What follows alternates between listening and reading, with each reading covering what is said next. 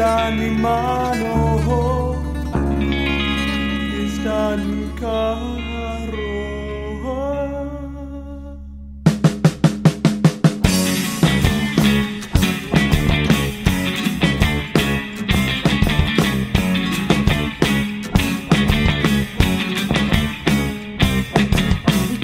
Of nowhere, some straight from Mexico, king of the wrestlers, that man is Santo. All king is silver mask, a nifty suit and tie. All know the Santo will give it his best try. What's up, gang? You know this is Monster Kid Radio, episode number 76. I'm here at the Hollywood Theater at the Monster Kid Radio Crash event. You know, we opened the show with the song El Santo, the Silver Masked Avenger. It's by the Nick Adams. It's on their album In the 25th Century. You can find out more about them at thenickadams.com or just follow the link in the show notes over at monsterkidradio.net. I'm your host, Derek M. Cook, and I'm excited because we are about to watch the movie Santo versus the Martian invasion, and I'm going to try it. I'm going to try the Spanish title. You ready? Santo versus... I'm going to start over. Santo el Mascarado de Plato versus La Invasión de los Marcianos. You know, we're just going to stick with Santo versus the Martian invasion. I'm excited about this one. I've not seen this one. We're going to talk a little bit more about that here in a second. But first, I want to tell you that over at our Monster Kid Radio website, you can find our contact information. Our phone number is 503-479-5MKR. That's 503-479-5657, or you can email us at monsterkidradio@gmail.com. Everything you need to know about Monster Kid Radio you can find at our website. Okay, let's get back to the business of luchador film, lucha libre film. So since the last Santo film, I've watched a couple of other films. I've watched, Santo versus Las Lobas, as well as Los Campeones Justice. You know what? It's Champions of Justice. Champions of Justice with the Blue Demon and Mil Mascaras. No Santo in that one. The other one is just Santo fighting werewolves. I mean, the Silver Masked Avenger fighting werewolves, he can't beat that. It was awesome. So here at the Crash, I am not alone. We've got friendly face, returning guest to Monster Kid Radio, Ray. What's up, brother man? I'm here. I'm ready. How's your life been different since you saw the last Santo film? You know, I've actually been jonesing for this next movie because that first movie was just so entertaining that I'm hoping this ups its game. Now, it's an earlier film, and it's only one wrestler. Well, I mean, there's other wrestlers, but only one lead wrestler hero. Oh, we'll see how it goes. It's more Santo. I mean, the last one wasn't very much Santo. Santo showed up at the end. Santo showed up at the end and said, hello, I'm going to kick this guy's butt, and then go from there. And I've got the fire gun, so we're good. Yeah, exactly. The fire gun still is awesome. I don't think we have very many fire guns in this one. I think this one's just straight up wrestling, but doing some checking. Some of the Martians are played by other wrestlers, including one named El Nazi.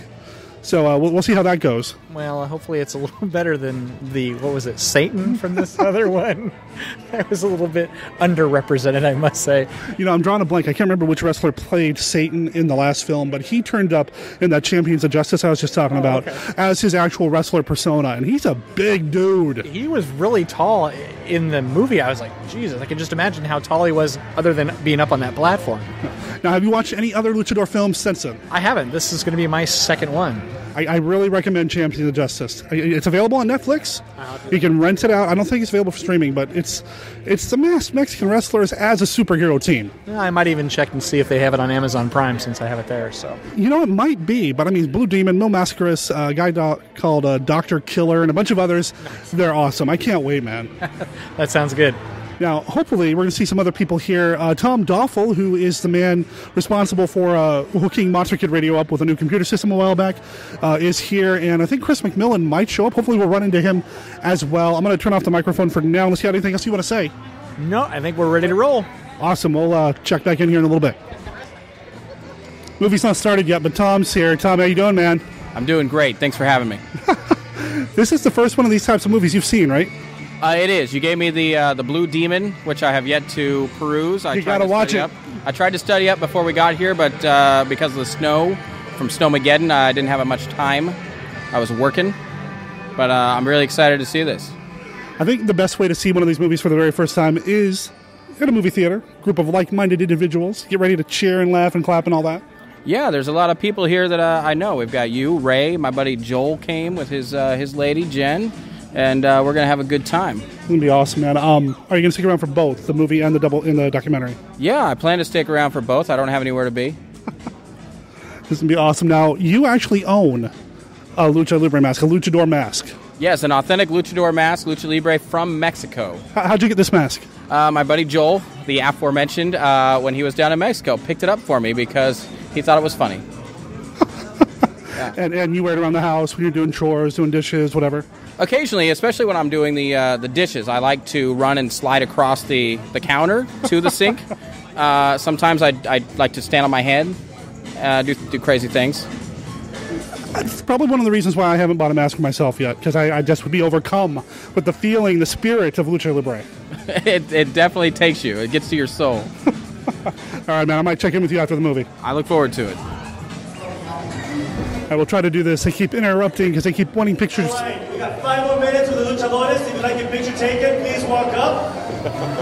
Yeah, I got my picture taken, and now I've got Chris McMillan. How you doing, brother? Hey, pretty good. How are you doing? Good, man. This is the man from the shadow over Portland. He's been on the show before, and he was here last time for the last Santo movie. How has your life been changed since you saw the last film? It's. Please walk up. Hang on a sec. Up there, getting more photos. It's just changed immensely. The world is much brighter now that I know there are movies out there where masked wrestlers can run around and take out mummies, and now Martians. That's right, man. That's right. Now, have you watched any movies, luchador movies? Since then? I have barely watched a movie since then. I've just been real busy, working all that. Just the day job thing. Give it up to the wrestling church. You guys rock. The wrestling church is back. Jack London Bar in April. There's going to be a party. You hear that? Volleyball's opening on March 14th. Yeah, well, hey, what better way to spend Easter Sunday than in wrestling church? That's right, man. You know what? I think we might just have to wait till after the movie to chat. Yeah, I think so. All right. There's a party in April for Fusionarte, as well as a party for the wrestlers. Woo! And if you want to see your photos, you go to facebook.com/fusionartepdx. All right? Or you can look me up. My name is Joaquin Lopez. Or you can also go to the Hollywood Theater Facebook page, and we'll have it there too. Okay, I think we're almost there. Cinescopio, really quick. Our mission is to commemorate Latin American classic cinema and further the conversation of Latin American identity through film. And we've got some awesome sponsors. I'm going to see how fast I can get to them. Are you ready? Presenting sponsor, the Hollywood Theater. Cultural sponsor, the Consulate of Mexico. Media sponsor, the Hispanic News. Community partners, Latino Network, Learn Media, Maxidea, Hispanic Pros, Momentum Alliance, Portland Latino Gay Pride, Portland Emerging Arts Leaders, Los Porteños, La Bonita, Monster Radio, Wrestling Church, thank you for helping us out tonight. And Cinescopio 2014 is funded in part by the Multnomah County Cultural Coalition Grants and the Oregon Cultural Trust. Thank you very much. Here we go, Santo versus Los Marcianos.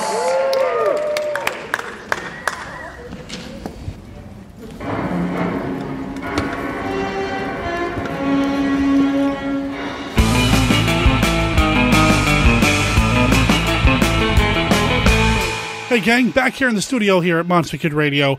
What happened next was the movie itself. We sat down, we laughed, we cheered, we had a great time watching Santo take on all foes, whether they were Martians or wrestlers controlled by Martians. It was a lot of fun. And, we're going to talk a little bit with Ray and Chris and Rick about their overall thoughts about the movie. I'd like to suggest that this movie actually has pretty much everything that goes into one of these awesome Lucha Libre monster-type movies. You've got the masked wrestler as a hero. You've got the professor's sidekick, and of course you've got the villains that are also played by other wrestlers. No, this wasn't as full-color fun campy as the first film that we saw, where they fought the mummies with Blue Demon and Mil Mascaras, but there's still something going on here, a magic, a charm. You don't need that full-color camp to enjoy this movie. Sure, there's a little bit of camp here, but there's still something really special going on here. I got really excited about the parallels I saw between this movie and a particular Ed Wood film, and I do bring it up more than once I start talking to Ray and Chris and Rick. Unfortunately, Tom had to leave, so I didn't get a chance to talk to him about his initial impressions of the film. However, I have talked to him since, and Tom, I know you're listening. March, it's on. The final film in the Cinescopio series. We'll see you there. But for now, why don't we go ahead and get back to the Hollywood Theater for Monster Kid Radio Crash's Santo versus the Martian Invasion right after this. It was raining in Tinseltown. A hard rain that washed the trash into the gutters. And some of that trash talks. Sings like a canary if you lay down enough cabbage, or shove a Roscoe in his gob. Benny the Goose was a small-time grifter fresh out of the caboose after doing a 3-spot for bracing the wrong mark. I slapped a sawbuck in his mitts and made sure he saw I was healed before I asked him, "Where is it?" Benny wasn't a sap, and my reputation as Big Charlie's button man gave me a whole lot of pull on this side of town. He spilled like a round-bottomed jug. It took some legwork and a few rounds of hot lead, but eventually I glommed what I was looking for. A letter that every high pillow in L.A. had his torpedoes out looking for. I could foist it for some serious berries. But before I did, I figured I should read it. For adventure from a bygone era, the letter read, tune in to Protecting Project Pulp, a weekly podcast of classic pulp tales guaranteed to get your pulse pounding. You can tune into the thrills of Protecting Project Pulp. Visit their website at www.protectingprojectpulp.com for more information. Protecting Project Pulp, where adventure truly begins.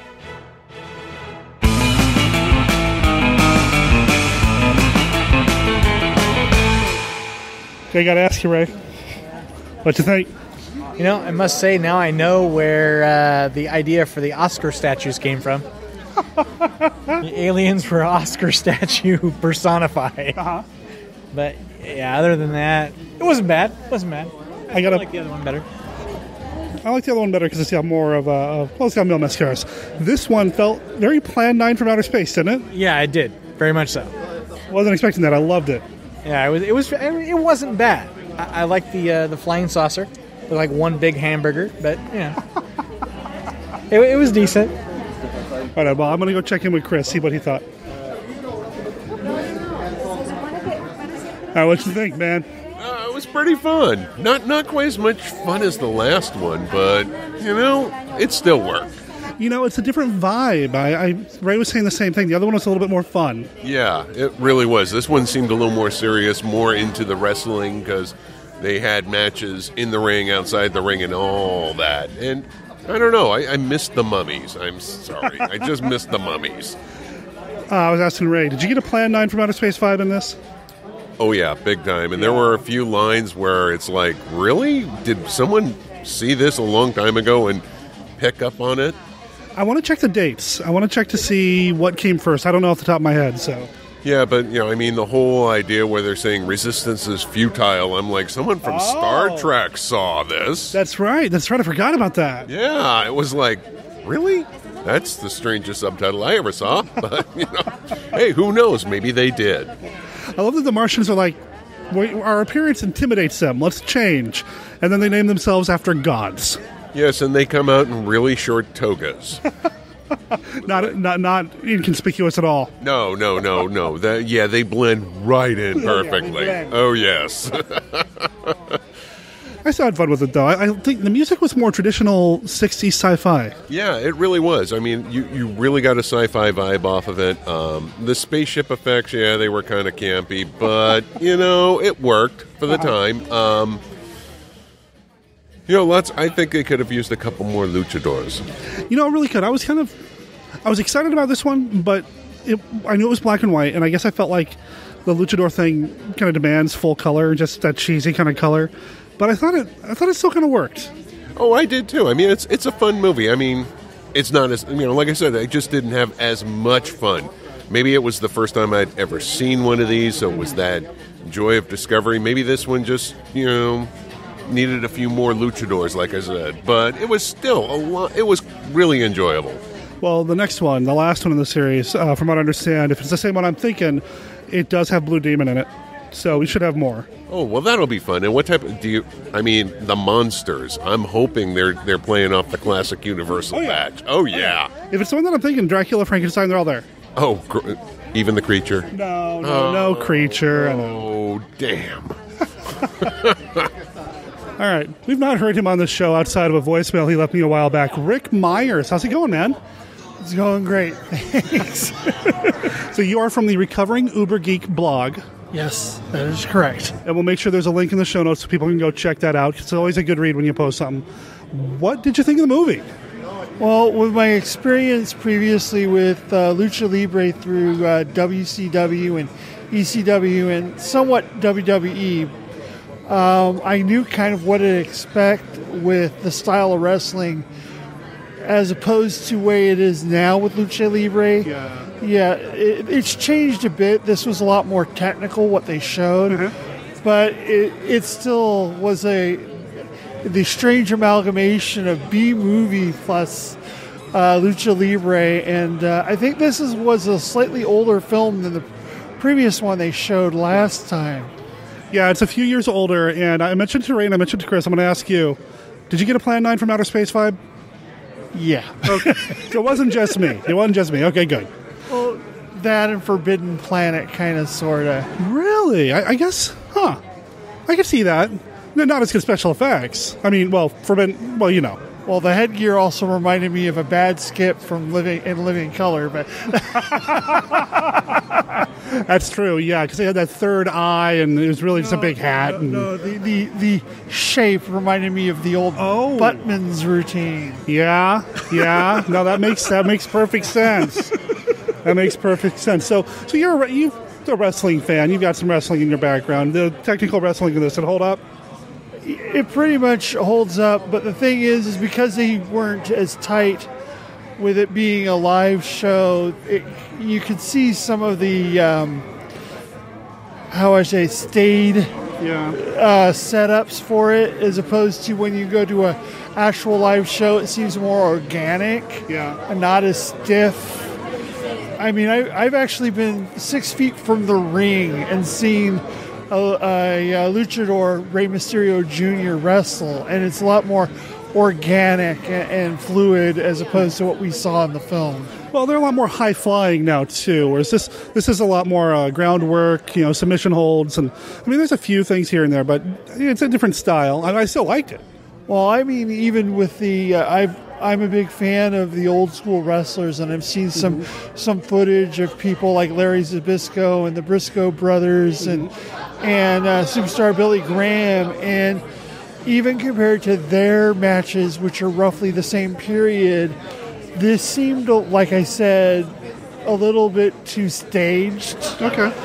And so it loses some of the organic feel that you get when you go and see a show where they're a little bit more doing it on the fly at the time. That does make sense. And I mean, this is film, so, they have to hit certain beats and certain points, The empty arena match was a little tough, and some of the woods wrestling. But, I mean, I still liked the movie, and I still like Santo. Now, have you watched a lot of Santo films? I don't remember, but see, I grew up in Southern California, so I could have seen them, just not remembered them. The other thing was the empty arena match reminded me of an old match that included Jerry the King Lawler, where he was forced to wrestle one of his nemesis in an empty arena. I mean, it is a thing. I mean, I've seen it on TNA Impact. I know they did it in WCW, so it is a thing. I mean, it's not like they made it up. It's their tradition. Yeah, it is a tradition, and even though there are slight, like they said last time, I listened to your show and heard the panel, and they talked about the difference in traditions, but there's also a lot of carryover of traditions between American professional wrestling and Mexican lucha libre. In fact, in the 90s is when we saw a huge amount of the Mexican lucha libre luchadors to the United States, and a large amount of the Japanese wrestlers who also are part of that whole masked tradition. So you've got this period of time during the mid-late 90s with ECW and WCW, and WWE to a point. Yeah. They tried, but they really didn't put their whole heart into it like the other two promotions did. Well, Vince McMahon likes the big guys. He's not a little guy. He likes the big dudes. He likes the Kevin Nashes, unless he can't avoid them like Rey Mysterio Jr., you know, unless they're too popular for him to ignore. That's true. That's true. Popcorn 2 minutes, and Viva Lucha Libre's going to show. See you soon. You going to stick around for the documentary? That's probably the main reason I came here. Yeah, I'm excited to see it. I'm excited to see it.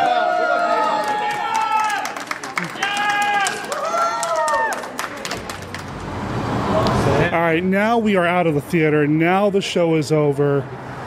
Oh man, Ray, this was a blast. That was awesome. The documentary was amazing. Like I had mentioned earlier before watching it, I didn't realize that Lucha Libre started in the Americas. Yeah, which was kind of a shock. But yeah, I was marveling at the animosity between the Mexican wrestlers. Same as it goes with World Wrestling Federation back before it became the WWE. But you're referring to Blue Demon Jr. and El Santo Jr. Yeah, no love lost between those guys. They basically call each other, bad words. Yeah, I noticed that El Santo Jr. was not in the documentary. Yeah, I noticed that, and the one thing I found fascinating is they talked about, because I know one thing from the WWF back in the day and probably continues with the WWE now, the difference between Mexican wrestling and American wrestling is in Mexican wrestling, once you're bad, you're bad. Yeah. If you're bad, you're in the bad corner. If you're a good guy, you're in the good guy corner. There's no cross genre. So it was really interesting the way they brought that about. So, all right. So you saw the shot that I keep talking about when Mascara's changing the mask. Yes, that was awesome. Yeah, that's from that Champions of Justice movie, man. You got to see that movie. Watch it, yeah, because I was like, is that the guy? Yeah, that's the guy that Derek was talking about. Yep. No, and that one, it's an evil scientist. He's got a bunch of little minis. And they go after this team of superhero luchadors that drive around on motorcycles and just save the world. It's awesome. I'm gonna have to watch that one. Definitely. It's like a Mexican masked Avengers team. Nice. It's great. Nice. And they really put their heart and soul into this stuff. I mean, it's not a fly by night situation. Hey, here's Chris. What you think of the documentary, man? I liked it. I mean, I wish it had been longer and gotten a little more in depth. It just seemed to gloss over a whole lot of stuff I didn't even realize was out there. Shut over, Portland rules. Somebody's got a fan. Oh boy, do I! Thank you very much. I mean, it just glossed over the whole bit about the minis and the exotics, and I know that was a bad. Well, no, we were actually talking about the minis. They're in that Champions of Justice movie that I was talking about. Oh, really? Which was also the same movie that had that shot of Mascaras doing the mask change out. Oh, the real. Oh man, that was awesome. Yeah? Good Lord, I saw that. Chris, that they glossed over the minis and the exotics. They just kind of went, here's this, and let's move on. Yeah, it just didn't seem right. I mean, I'm like, really? I wanted to hear more about it because it just seems so out of place. You wouldn't see it in American wrestling. No. That's a taboo they will not touch. No, not at all. It felt like it was a special feature for a DVD versus a full length. A full length documentary would have given us so much more, I think. Yeah. Well, and like I was telling Ray, it's not like El Santo Jr. showed up for this thing, so... That's true. He was noticeably absent there. And the other problem I had was, I don't know, the subtitles just were really not... It was taken from like a DVD copy or something along those lines. Well, I know they were playing it on a DVD, and I didn't know if blowing it up was causing it, but it was really hard to follow some of the Spanish-speaking commentators because it was like, what, huh? But still, great documentary. I look forward to seeing a feature version of something like that. I hope there's like a website out there that supports this documentary that lists the different people that were in it, because I want to read every one of their books that talk about Lucha Libre stuff. There is a guy that they had on screen. His name's Keith J. Rainville. If you're a friend with me on Facebook, you can find him that way. But he runs the website From Parts Unknown, which is about Mexican wrestlers, that sort of thing. He put out a zombie, Mexican zombie versus mummies book a while back. Really enjoy his work. I'm going to put a link in the show notes to From Parts Unknown. If you're interested in Mexican wrestler movies, go there and check it out. I highly recommend it to both of you. Oh, excellent. I'll take a look for it. Yeah, definitely. Good stuff. So, we saw Dracula, and he mentioned that they fight monsters. I really hope the movie they're showing next is the one that I'm thinking it is, because if it is, it's Blue Demon, it's Santo, it's Dracula. You can't get any better than that. No, especially if they do the old, like I said, the Universal stuff. If they bring those monsters in their own version of it, that's going to be so awesome. They can't do The Creature because it's not public domain, but there is a Mexican comedy movie that's kind of like a Mexican riff on the Abbott and Costello, Jerry and Dean kind of thing, and there is a very low-rent Gilman in that thing. It's not a luchador movie, but if it's the one I'm thinking. The documentary, I was going to ask you guys, did Patton Oswalt look drunk? Well, he was sitting there with a martini in front of him. I'm not sure if it was multiple martinis for multiple takes or if it was the same one. He looked like he'd been there a little while before they haven't shown up yet to film this thing. I'll have another. Yeah, he seemed a little out of it, a little discombobulated there, and the tousled hair and all that. But I take solace in knowing that he's a fan. Oh yeah, severe fan. So good, so good. What was the thing he mentioned? If a box of chiclets could kick your ass, could evolve and just kick your ass. I was like, that's great. No, I like they're the angel on the top of the Christmas tree of ass kicking. Yes, the minis. I like that line. That was great. Yeah, I also would have liked to have seen maybe some with the female wrestlers that wear the mask, because there is a small subgenre of that film wise anyway. Well, they also showed a few of them in the ring, but they just never really talked about them. Well, there was one scene in there where they showed some women wrestlers, but they were still talking about original Lucha Libre when they showed that. I was like, okay, are you going to go into this piece or that's it? Yeah, which was really sad, because it's like, wow, they've got women doing this too. I want to know more, and it's like, well, we're just going to go talk about this. Yeah, I guess we're just going to have to go watch those movies on our own, guys. Oh, no, that's going to be such a chore. Rubber. I know, this is the worst kind of homework ever.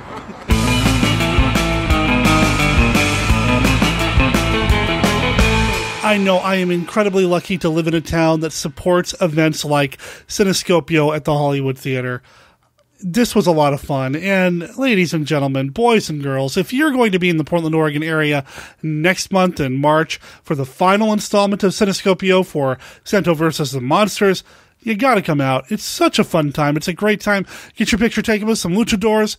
Yeah, I got my picture taken again. Go check out the Flickr album at monsterkidradio.net to take a look at that. It's just so much fun. So, like I said, we lost Tom. He had to take off. And then we also lost track of Rick. He ended up talking to the guys who run the show while Chris and Ray and I talked about the movie itself outside the theater. But you know what? It was great to see Tom. It was great to see Rick. It was great to see Chris and Ray and everybody else at the Hollywood Theater. Now, speaking of the Hollywood Theater, you know what's coming up here in April? The HP Lovecraft Film Festival and CthulhuCon. Oh, yeah.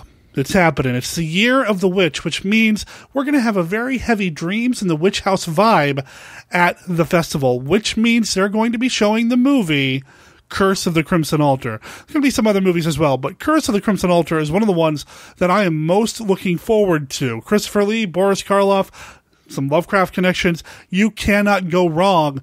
I'm talking to the festival directors about maybe introducing the film itself, get some Monster Kid Radio action going on, because I am actually going to be a guest at the Lovecraft Film Festival this year. I'm not going to be alone. We've also got Doug Bradley, the guy who played Pinhead in the Hellraiser films, Robert M. Price, S.T. Yoshi, couple of Lovecraft scholars, Sandy Peterson, the creator of the Call of Cthulhu role-playing game, Andrew Lehman, one of the guys behind the Call of Cthulhu and Whisper in Darkness films, Brandon Seifert, writer of the Witch Doctor comic book. He's also done some work for some Clive Barker properties and some Disney properties. Head over to hplfilmfestival.com and you can learn more about what's happening this year at the HP Lovecraft Film Festival and CthulhuCon. I hope to see you there.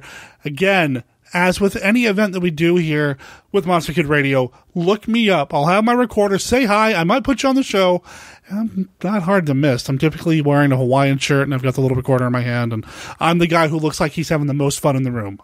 Remember, we have a contest going on right now for you to win a copy of Argo Man, the Fantastic Superman, courtesy of our friends over at Dorado Films. I interviewed Roger Brown, the man who played Argo Man in the film, in the last episode of Monster Kid Radio. So go back, learn all there is to know about Argo Man and Roger Brown and his career, and then find out how you can win a copy of the DVD. The deadline's next week, so go back, listen to the last episode, get your entry in. We'll announce the winner next week on Monster Kid Radio. Speaking of next week on Monster Kid Radio, got a couple of things going on, a couple of podcasts brewing. I'm excited for next week, no matter which direction we end up going. So you are just going to have to come back in a couple of days to find out just exactly what we're going to talk about. Again, you can find links to everything that we talked about here on Monster Kid Radio over on our website at monsterkidradio.net. And I think there's probably enough there to keep you busy until next week's episodes.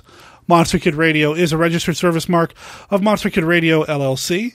All original content of Monster Kid Radio by Monster Kid Radio LLC is licensed under a Creative Commons Attribution, Non-Commercial, No Derivatives 3.0 Unported license. Of course, that does not apply to the song El Santo, the Silver Masked Avenger.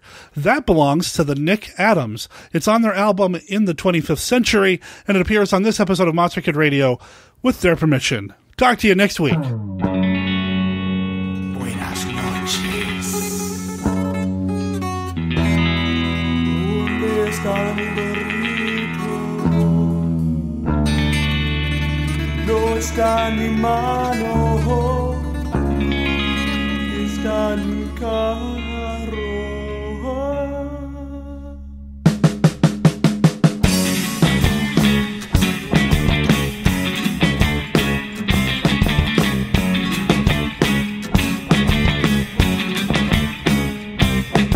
He came out of nowhere, some straight from Mexico, king of the wrestlers, that might have Santo, boasting a silver mask, a nifty suit and tie, all know the Santo will give it his best try.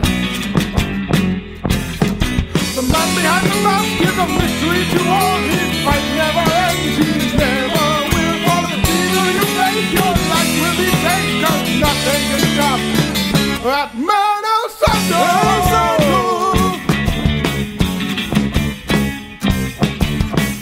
And the blue men, the friend of Santo, they fight the evil, the threatened Mexico, Dracula and the Wolfman, and Frankenstein is where they all failed, cause Santo sent them to hell.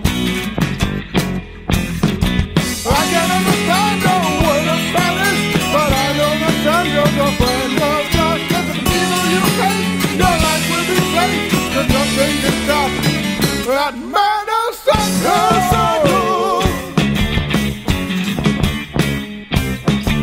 After ringing Studio B, appears a wrestling pro after a whipping fit. Hey! The winner Santo, to help the mighty Santo fight all the evil thugs. He looks to the children and shakes his big old jugs. Big old jugs? And wearing a silver mask and driving a cool car and fighting monsters? Could that be the life for me? I wish I could be just like El Santo! Just like El Santo! Just like El Santo, just like El Santo, just like El Santo.